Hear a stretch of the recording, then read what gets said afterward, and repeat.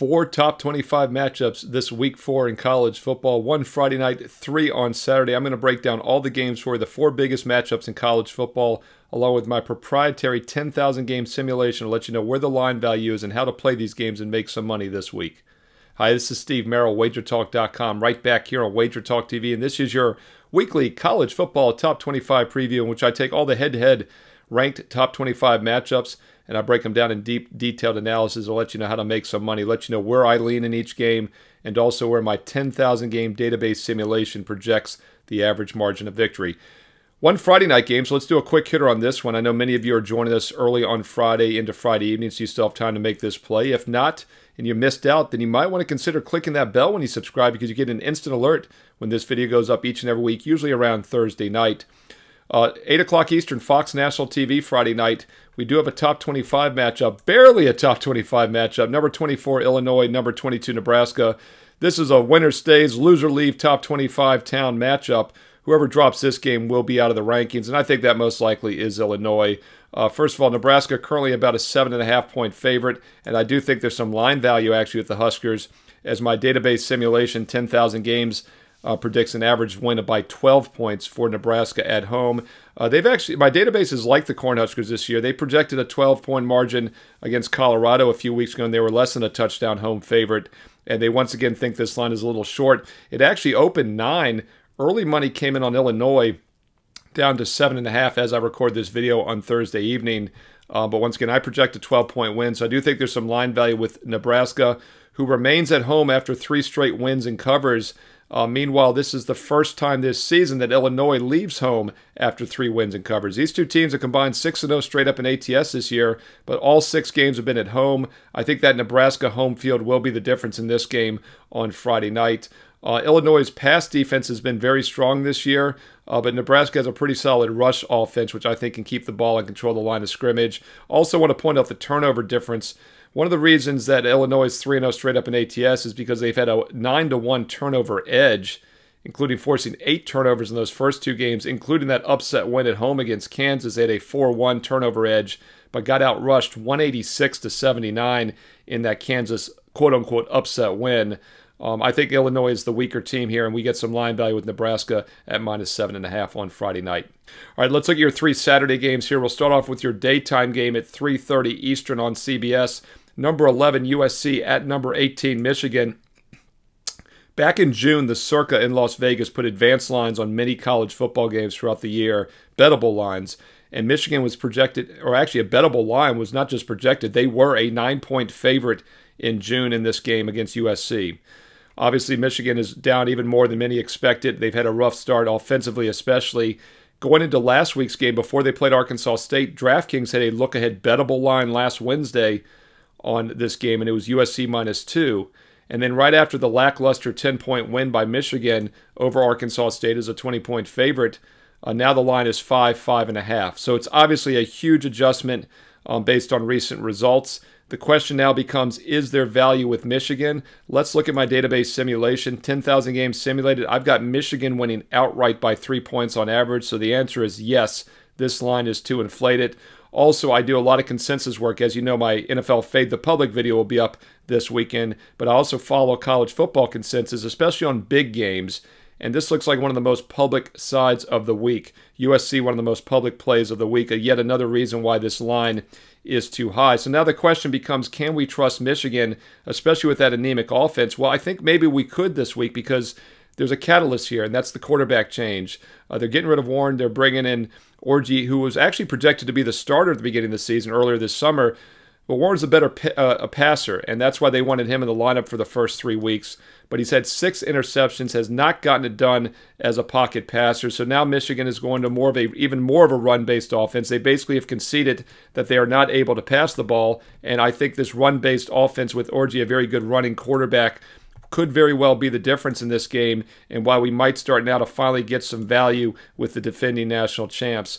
Warren, 6 interceptions, just 2 touchdowns in the 3 games this year. Orji, meanwhile, has appeared in all 3 games. He's only thrown 6 passes. He's completed 3 of them. 2 of them have been touchdowns. But once again, he's not a passing quarterback. He's a run-based quarterback, and I think he will have success on the ground against a suspect USC defense. Now, both LSU and USC looked a lot better in that opener on defensively, but they were two of the worst defenses in the country last year, and I still think USC is not a great D. In fact, they gave up 304 passing yards to LSU.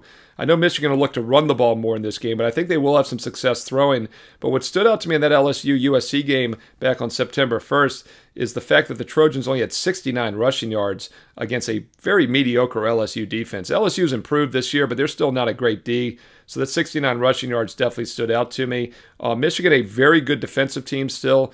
They lost a lot of talent. 13 guys to the NFL, lost Harbaugh as well, their head coach. But this is still a talented squad, and they did run for 301 yards last week against Arkansas State. So I look for a ground and pound. I think they actually have the edge on the line of scrimmage, the better rushing attack, the better defense as a home dog, and we get line value because the public is heavy on USC. Once again, I project an outright Michigan win with my simulation. Take a look at Michigan plus the 5.5 points. You might get a 6 by kickoff Saturday afternoon with the public coming in more on USC. That's at 3:30 Eastern for you on CBS.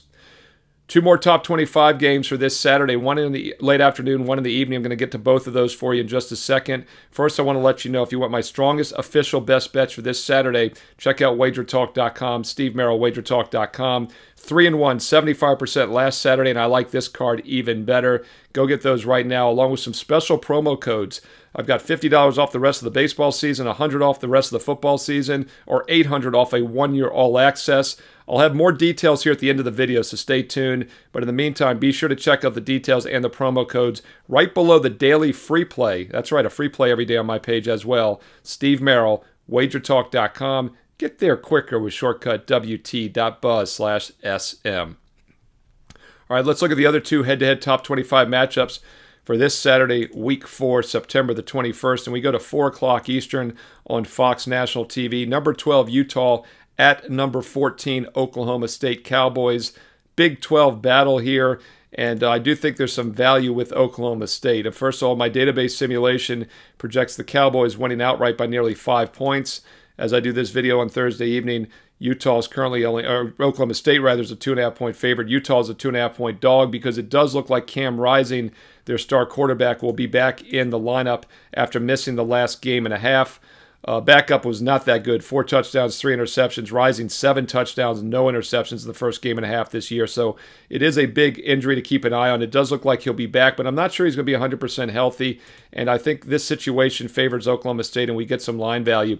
You know, it's really interesting. These two quarterbacks combined have average age 49 years combined, two of the oldest in college football. I think it's Rising's 7th year in college football. It's just insane how that can happen. But both head coaches, Whittingham at Utah and Mike Gundy, I'm a man, at Oklahoma State, 20 years each. 40 years combined at their respective schools. But Gundy has a really veteran squad coming in this year. In fact, if you look at the preseason returning efficiency numbers, both their offense and defense ranked top 10. Only team in the country, I believe, to do so. And they're off to a nice start here at 3-0 straight up, and also a 2-1 against the spread. Their only non-cover is an 8-point win against a decent Arkansas team. They didn't run the ball well in that game. In fact, they're not going to run the ball much at all this year. This is a pass-heavy offense. So then we look at the pass defensive stats for Utah. Suspect last week against Utah State. After holding Southern Utah and Baylor in check, gave up 245 passing yards last week against Utah State. A little bit of a red flag for me. I do think Oklahoma State's going to be able to light it up through the air. And if Utah's Cam Rising does return, I'm not sure he's still 100% healthy.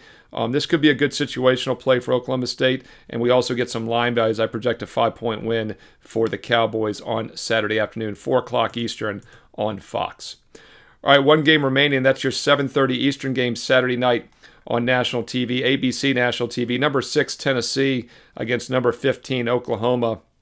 You know, I talked about the USC-Michigan look-ahead line. Well, earlier this summer in June, the Circa had a look-ahead line, Oklahoma -2. DraftKings a week ago had Tennessee -2 to -3. The teams play last Saturday, and now it's 7.5. So huge adjustment. Oklahoma was a 15-point favorite and won by 15 against Tulane, but what was really impressive was Tennessee. 71-0 blowout of Kent State. Not a surprise. I had a best bet on Tennessee, minus the 49. You know, I love to lay big numbers in September for best bets. We had both Tennessee and Miami of Florida last Saturday in that role, and those two teams won by combined 133-0, including the 71-0 win. I've been doing this now for 29 football seasons as a full-time professional handicapper.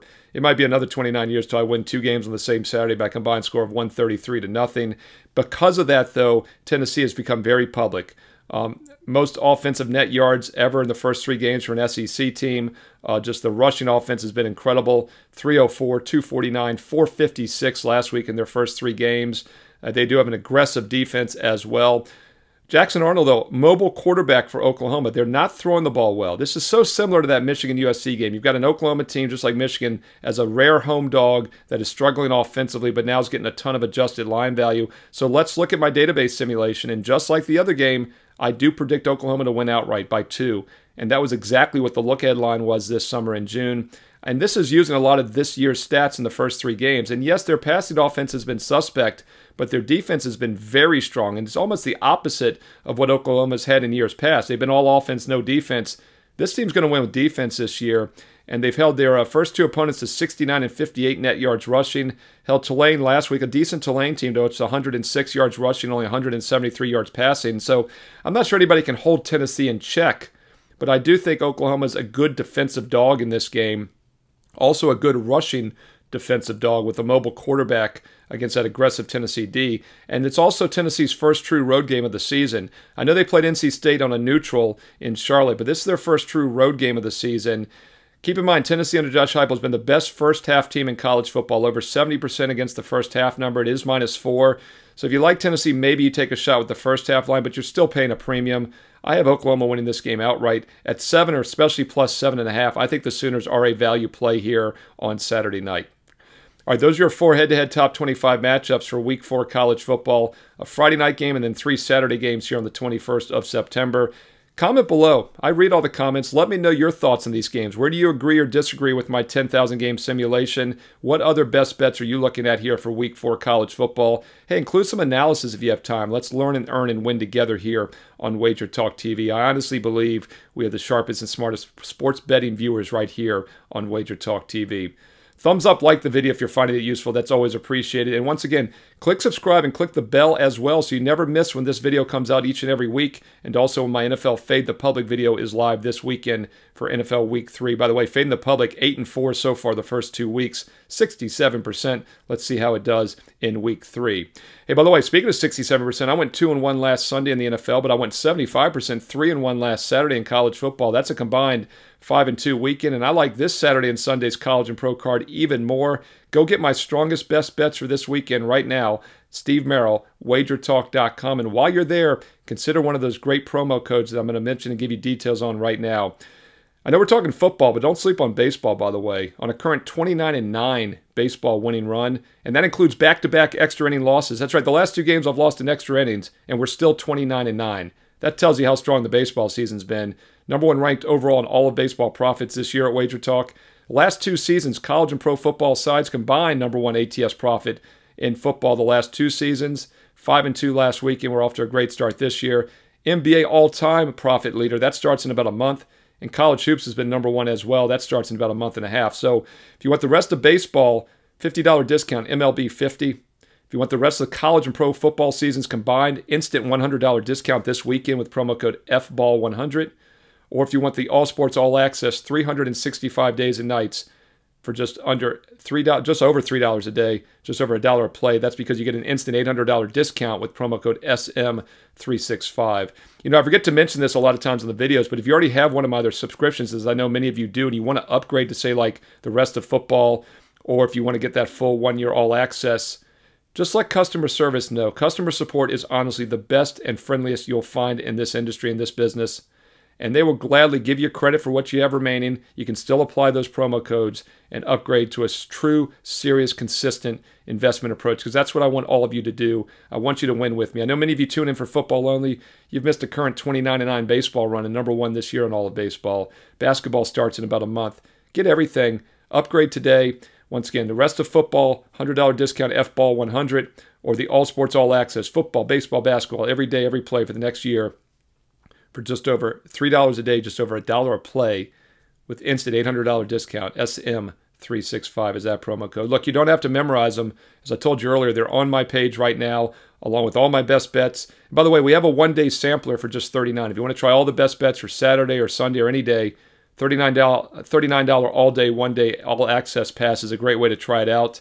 But when you're ready to take a serious investment, be sure to use those promo codes because every dollar saved is a dollar earned added to your bankroll as you build that bankroll and continue to win long-term. Once again, best bets, daily free play. I post a free play every day on my page, and also those special promo codes are right there as well. Steve Merril, WagerTalk.com. Get there quicker with shortcut WT.buzz/SM.